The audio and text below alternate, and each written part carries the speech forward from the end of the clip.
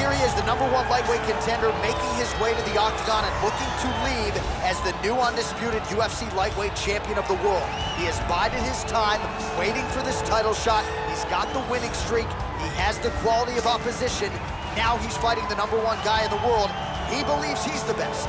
Now his opportunity to prove it, just a few minutes away.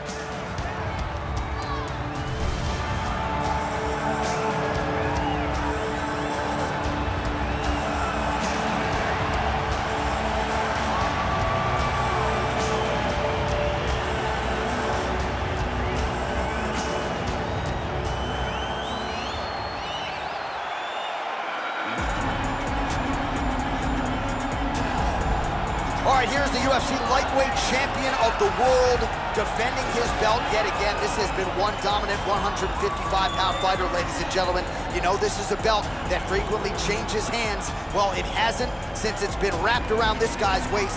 Given all the skills he brings to the table, the question is, fighting a challenger like this, can he hold on to the belt? If he can, just another chapter in the greatness of one of the best lightweights this octagon has ever seen.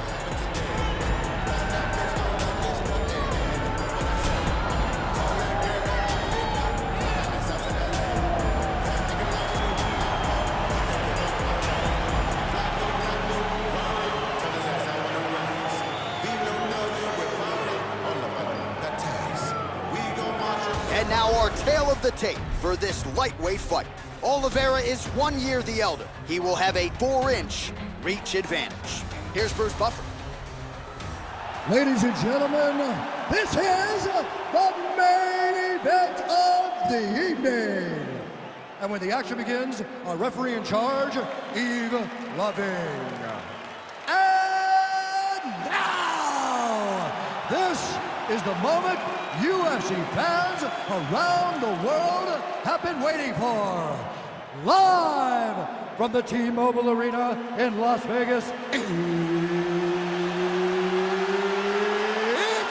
time!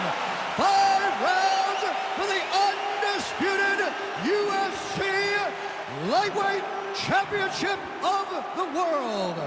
Introducing first, fighting out of the blue corner. This man is a jiu-jitsu fighter holding a professional record of 34 wins, 9 losses, and 1 no contest. He stands 5 feet 10 inches tall, weighing in at 155 pounds. Fighting out of Sao Paulo, Brazil, introducing the challenger, Charles Dobrok's Oliveira! And now introducing the champion, fighting out of the red corner. This man is a wrestler holding a professional record of 24 wins, 1 loss. He stands 5 feet 10 inches tall, weighing in at 155 pounds. Fighting out of Makhachev, Russia, ladies and gentlemen, presenting the reigning, defending UFC lightweight champion of the world, Islam Makhachev.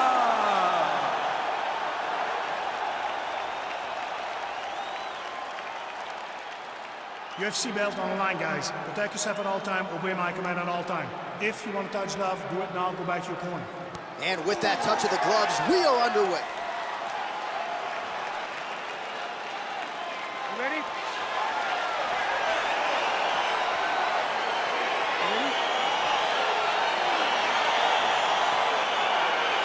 You see that a lot of times with wrestlers versus grapplers, right? The wrestler gets on top, he's got the strong base and the grappler can't move it. He ends up stuck down there, wasting time. The wrestler starts to advance position and get grounded. All right, he engages in the single collar tie. Stuffs the takedown there. How good is his takedown defense? Look at him yank the head and land that beautiful punch from the clinch. We talked about his reach advantage off the top. Made good use of it there with that punch, DC. Oh, wow, oh! Oh, he might have got him with a choke.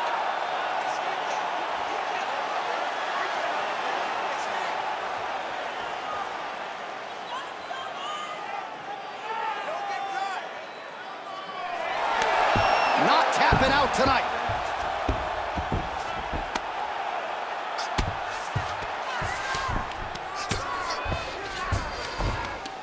Lands the ground and pound strike. Pretty good work with the strikes here off of his back by Oliveira. 3 minutes to go in the round.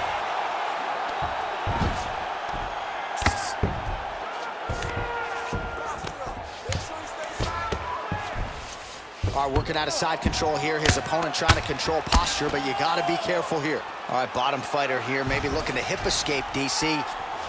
Side control.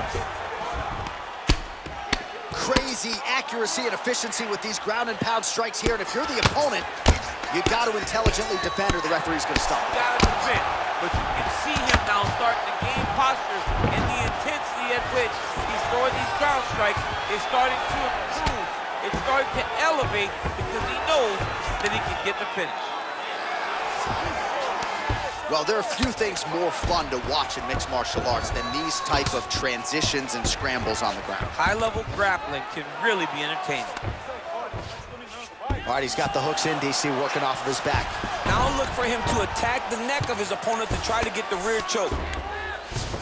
Now trying to hip escape. He's just trying to move out of this position off the bottom. The Kimura is not the arm, it's the shoulder pressure that usually makes you tap. But now DC trying to isolate an arm. Yep, he's using the Kimura. Oh! Get the turn on the elbow, and he's gonna chase the submission finish.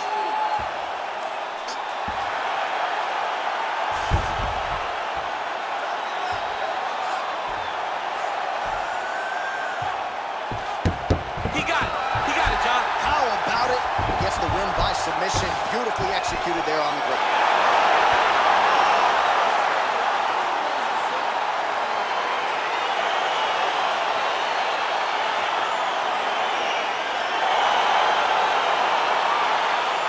Let's take a look back at the replay as he gets it done by submission tonight, champ. He does a great job of staying patient. He doesn't rush or panic. You are never safe when you're fighting this guy. You're in a lot of trouble. You're in a lot of trouble the entire time when you're this good in the submissions.